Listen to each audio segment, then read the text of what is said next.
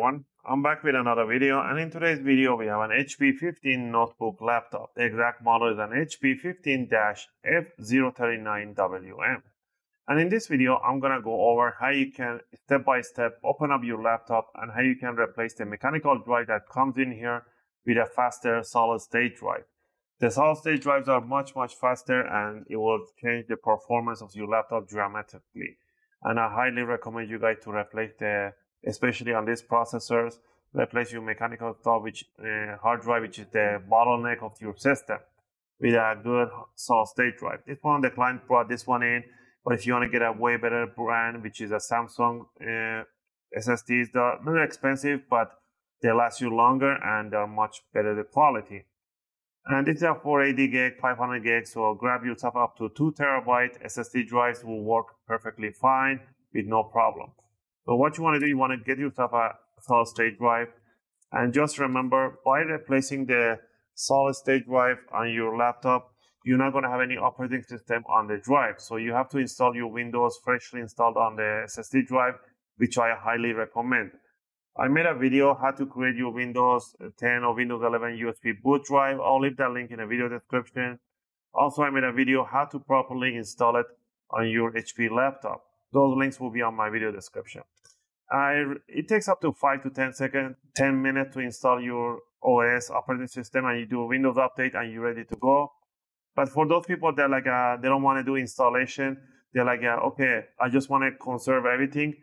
There's another way, but you gotta get a SSD that is bigger than the hard drive that you have. If you have a 500 gig mechanical drive, you have to get a 1 terabyte SSD drive, and then you can buy an adapter or SATA adapter to a USB, and you can plug this one in your laptop, power it on, download a cloning program which is called Mercurium Reflect, and you can clone your mechanical drive to your SSD drive. I do not recommend you guys to do that because it will lower the performance a little bit, not that much, and even cleaning installation on SSD is much more preferable than cloning.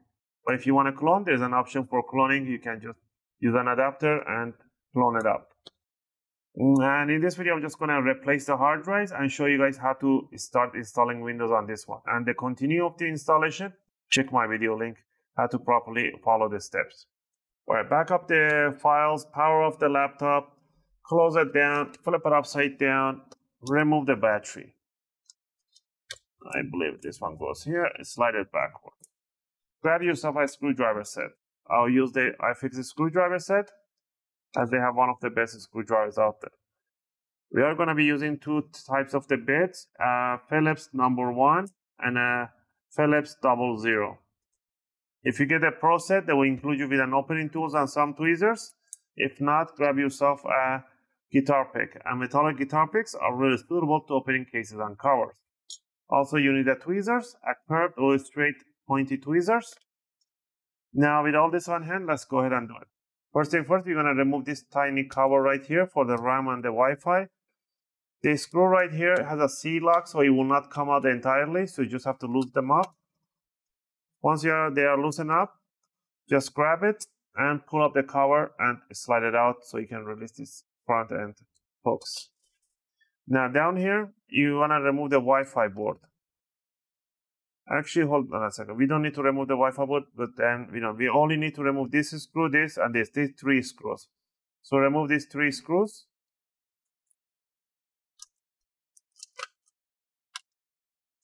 Keep them in one pile so they are the same screws as the rest. Now we want to remove this DVD drive by removing 1 screw right there. And now slide out this DVD drive. Put it to one side.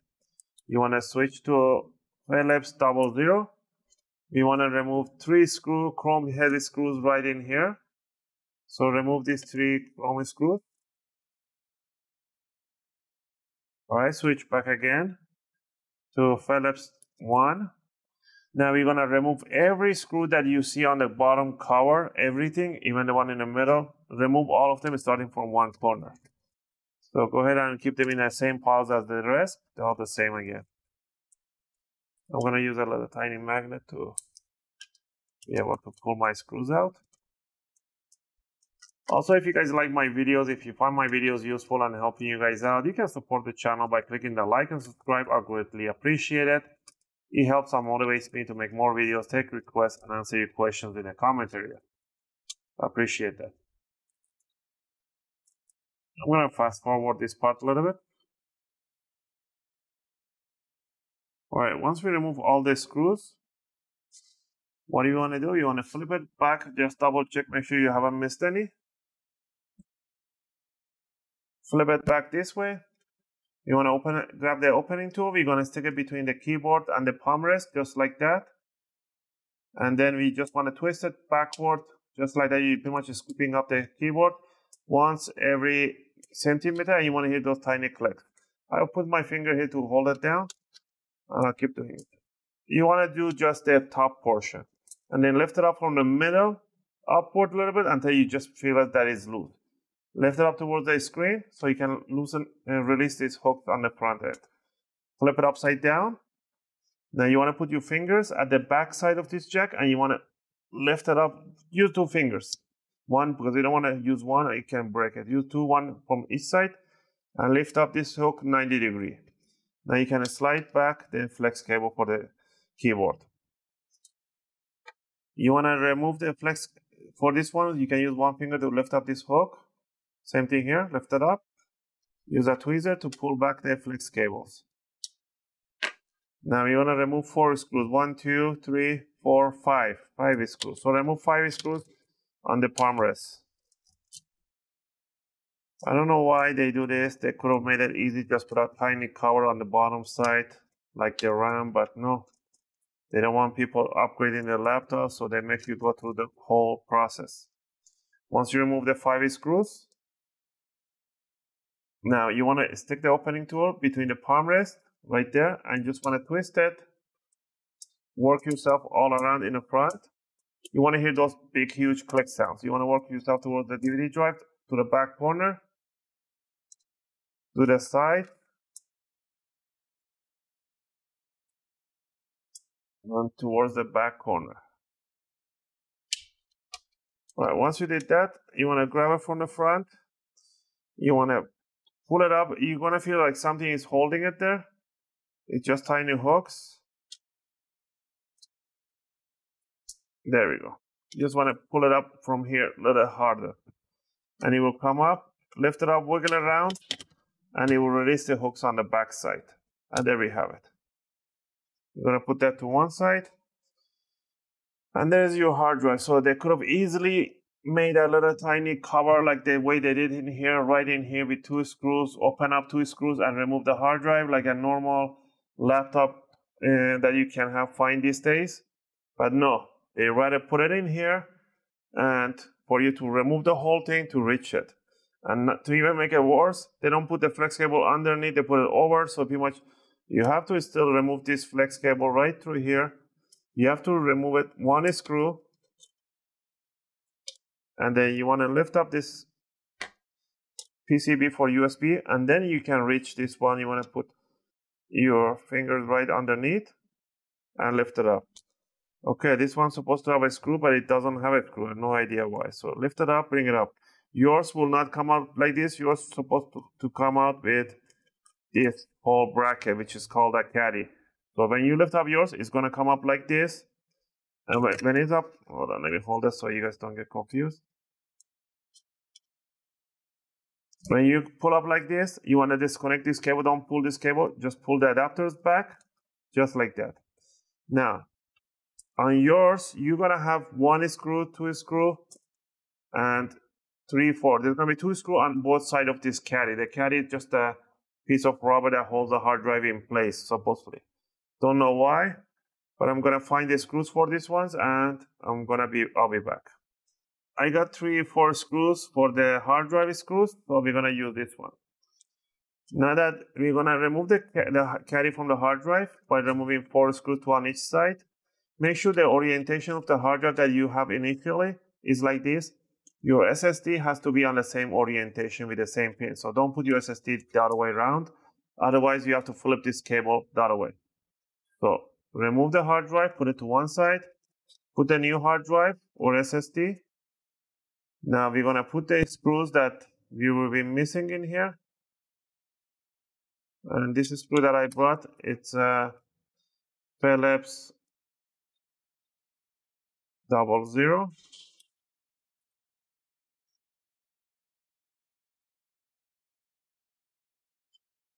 So we're gonna screw it down. No, actually, this is screw. This one is not for this one. I'm gonna be missing one screw. Yeah, I'll be short one screw. That was wrong. I found the wrong pair of the screws, so I'm gonna go back again to Phillips 1. Put this one in, Phillips 0, and put the screw right on top. So you should not be missing a screw, but I don't know why mine is missing.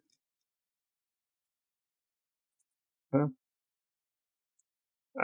If you put in an SSD, it's not really necessary to have the screws on. It's just to hold it in place. It's not going anywhere. So I'm missing one short screw, but it's not a big deal. Grab the adapter. Adapter only goes in one way. Squeeze it in there. Put the front end of the rubber, slide it right under the hooks. You have to bring it down in 45 degrees. Make sure it's right there, and then push it down. Push the corners. Make sure the rubbers go right in there, and there we have it. Grab the adapter for the audio and USB. Set it down. Push it in there. Put the tiny screw for the board.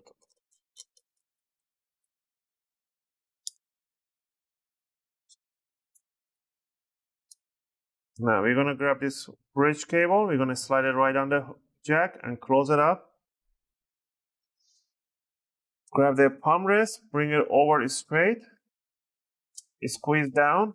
Make sure it does nice sweet clicks all the way.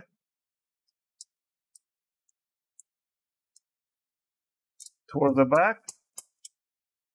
Just like that.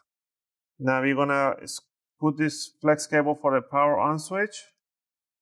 Lock it down for the trackpad. Lock it down. Put the 5 screws under the palm rest, just like the way that you removed it.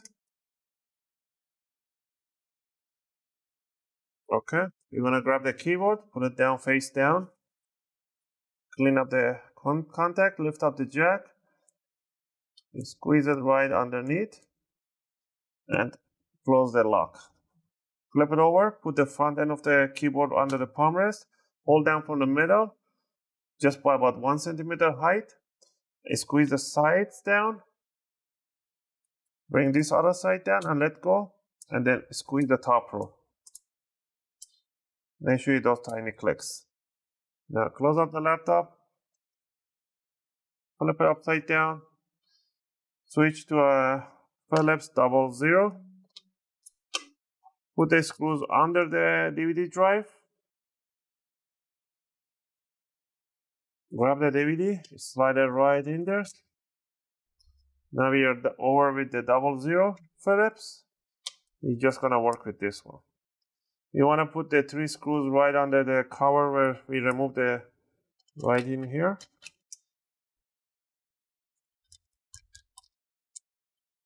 Once we put these 3 screws, grab the cover, put the bottom end of the hooks right there in 45 degrees.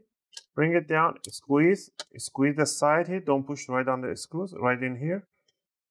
And then you want to screw it down. Screw down, and there's a tiny opening, just push it down, and that's it.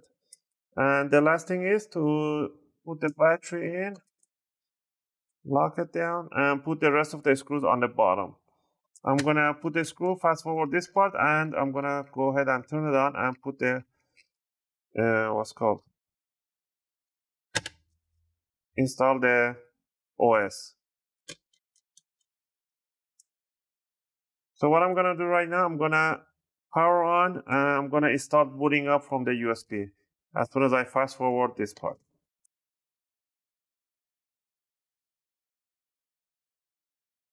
So we are gonna grab our USB boot drive.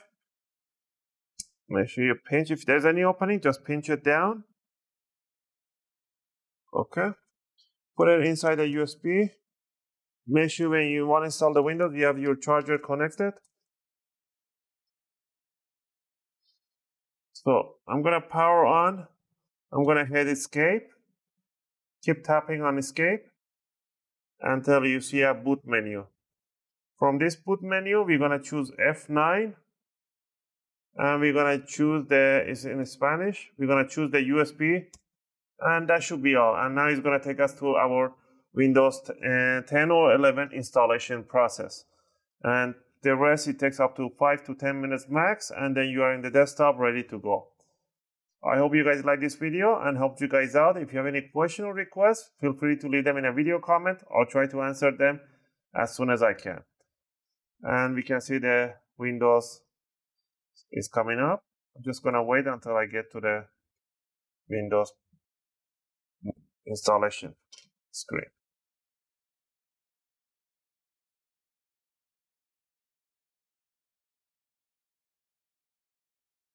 All right, and there we have it. Now we're going to choose the language and do the steps. And that's it for today's video.